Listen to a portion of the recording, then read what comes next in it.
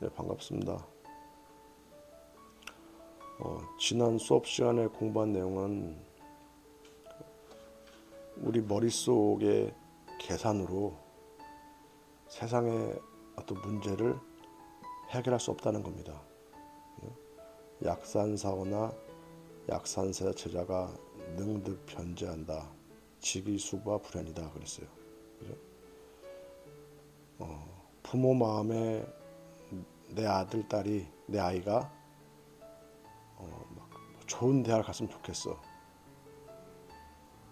그래서 자기 머릿속 계산으로는 저 아이가 좋은 대학을 가야 좋은 친구를 만나고 또 좋은 배우자를 만나서 결혼하지 않겠는가 하면서 이제 아이가 공부 안 하면은 어머니가 되게 이제 어머니 부모가 되게 힘들어한단 말이에요. 근데 지나보면 그렇지 않더라. 그 성공한 사람들 치고 전부 다 인류대학 나온 것도 아니고, 그죠? 그 현대 창시자 정주영 씨도 초등학교밖에 안 나왔고, 그죠? 우리 머릿속 계산으로 되는 거 아니다. 그렇기 때문에 내 머릿속 계산을 가지고 모든 걸 잣대를 하려고 하지 말라는 겁니다. 그렇게 공부했죠, 어떻게, 그죠?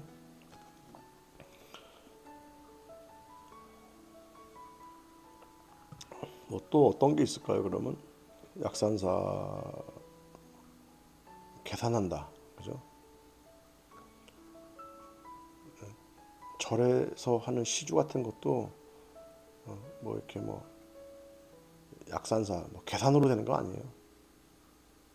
되는 거 아니에요. 그거는 그분 마음이 얼마나 지극정성이 있느냐, 이것도 중요한 것이고, 그렇죠?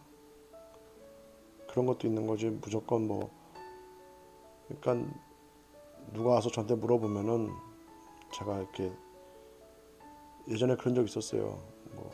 제가 한번 부처님께 고향 바쳐 보시는데 해결이 안 될 수도 있습니다. 그러면은 한번 더 해야 될 수도 있습니다. 그런 마음의 각오를 가지시고 공양을 바칠 마음을 먹어야지, 무슨 슈퍼마켓에서 물건 사듯이 어떤 해결해 준 조건으로 이런 건 아닌 것 같다, 이렇게 말을 항상 하거든요. 그렇게 해야 그거는 뭐냐면, 그렇게 얘기를 해야 그 사람 마음속 약산사가 도망가 버려요.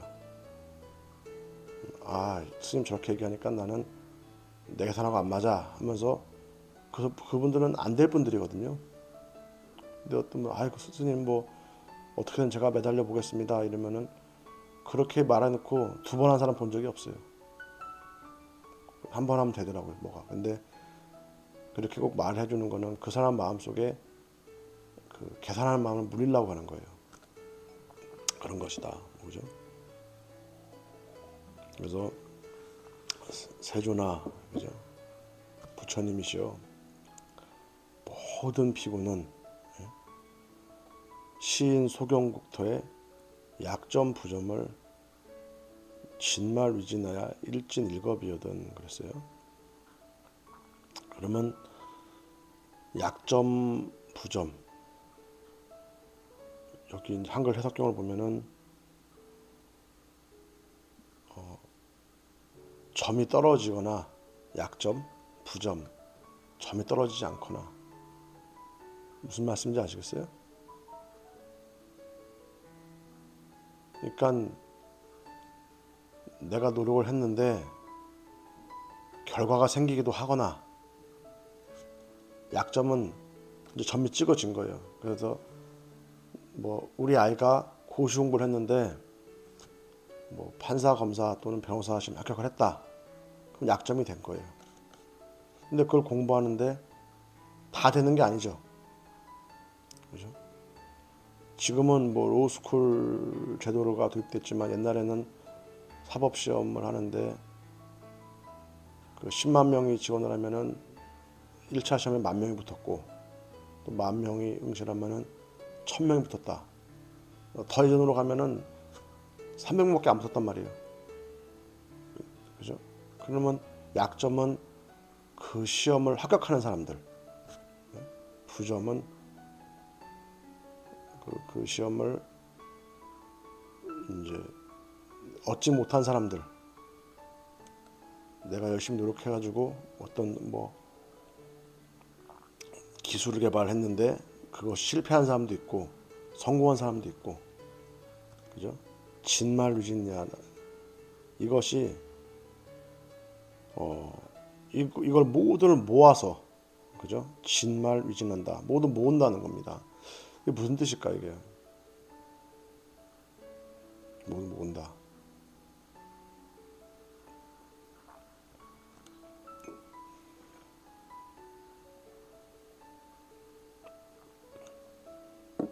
예, 모두 모은다. 알듯 말듯 하면서 말이 안 나오죠, 그죠? 그죠? 그러니까 어떤 사람은 대통령 선거에 나와서 대통령이 됐단 말이에요. 그럼 약점이란 말이에요.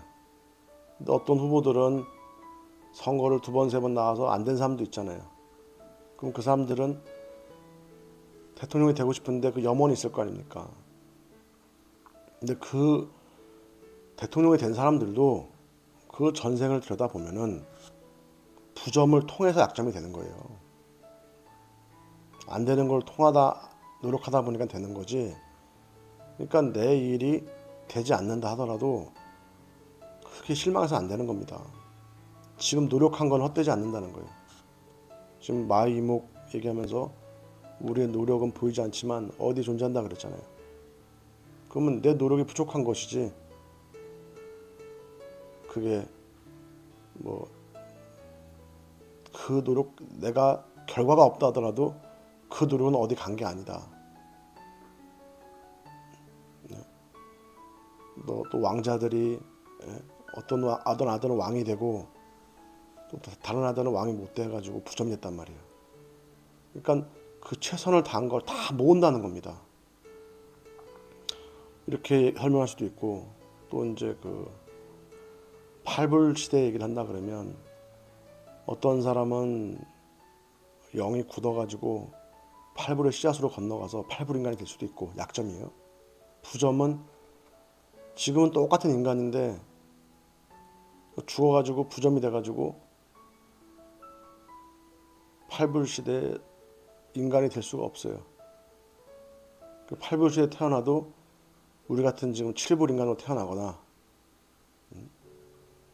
아니면 동물로 태어나가지고, 이 동물들은 6불 중생이란 말입니다. 근데 우리 지금 7불 시대를 살고 있는데 6불 중생들이 우리와 같이 태어났잖아요. 그래서 우리의 먹이가 되죠. 먹거리 되잖아요. 그리고 필요한 거 해주고 도와주고, 그런 것처럼 또 그들도, 그러니까 전부 다 넘어가는데 8불로 넘어가는 것도 8불에 허락받은 인간만 넘어가는 게 아니다, 그런 거예요.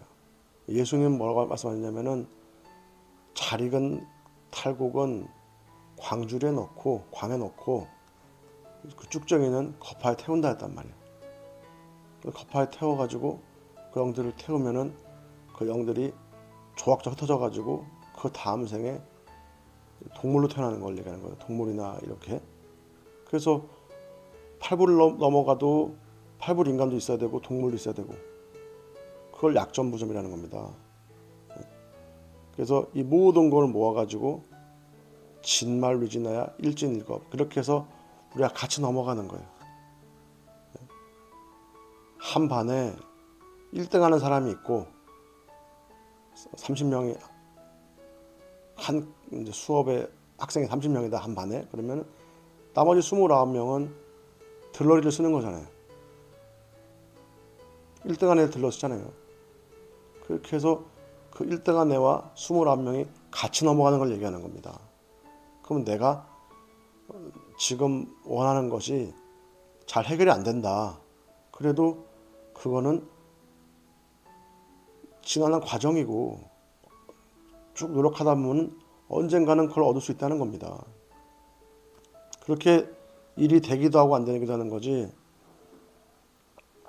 부처임정에 왔다 그래가지고 내일이 다 되는 건 아니에요. 그죠?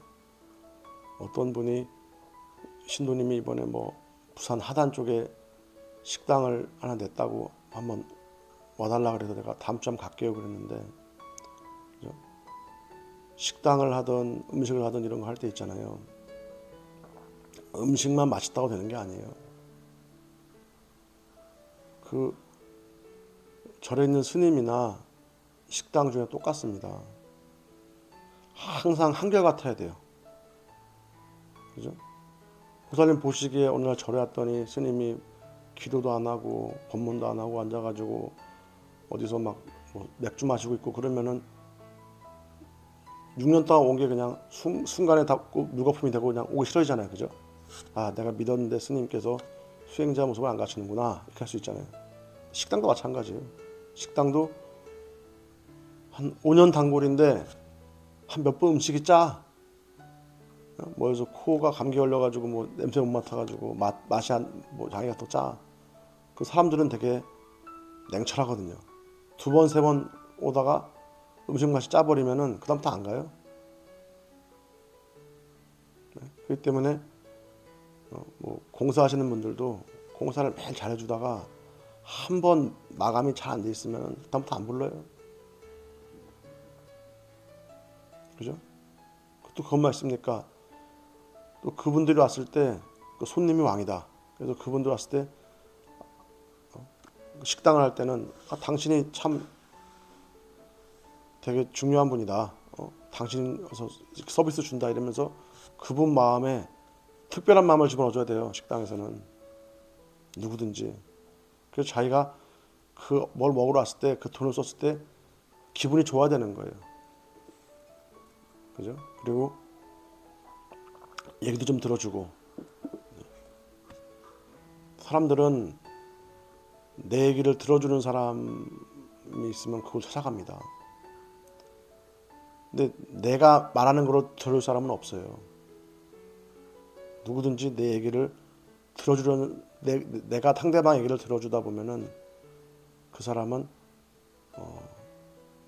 한두 시간만 들어주면은 개운합니다. 근데 그거 들어줄 수가 없어요. 인간 중생들은 그거 들어가면은 막 머릿속에 있는 탐진치가 막 요동을 치거든요. 듣기 싫다고. 그래서 상대방 말 끊고 얘기하고 막 한단 말이에요. 그러니까 이것이 내가 처음에는 음식만 잘하면 되는 줄 알고 식당을 했더니 부점이 되더라. 그러면서 이제 그 다음 생에 가다 보면은 또 알게 되는 거예요. 약점으로. 그다음에 이게 또 중요하구나 보여주는 거고. 그러면서 우리가 그 긴 여정을 여러 생을 거쳐가지고 떠나는 겁니다. 그렇게 해서 이 영가들의 모습도 마찬가지인 거예요. 영가들도 이 약점 부점을 통해서 그 변화되는 모습인 거고, 이거는 어떻게든 설명할 수가 있는 겁니다. 오늘은 여기까지 말씀드리겠습니다. 이상 마치겠습니다. 감사합니다.